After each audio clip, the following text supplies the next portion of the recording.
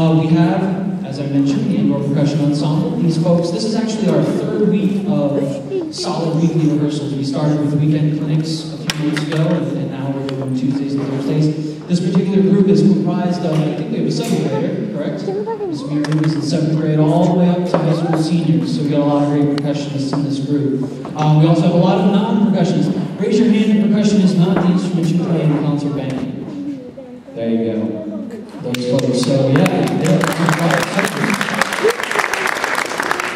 So we're glad to have those folks with us. The performance you're going to see this night is in several pieces. We have some sections of the show that we're still working on. It's a work in progress. You're going to hear some stops and starts. That thing behind the drum line is the LongRanger. If you live close to the high school, you're familiar with it. That's our loudspeaker metronome device that keeps us together. And you'll hear that going the whole show.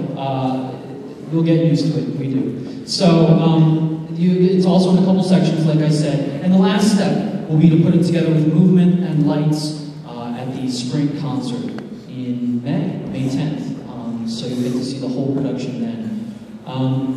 So without further ado, the Indoor Percussion Ensemble.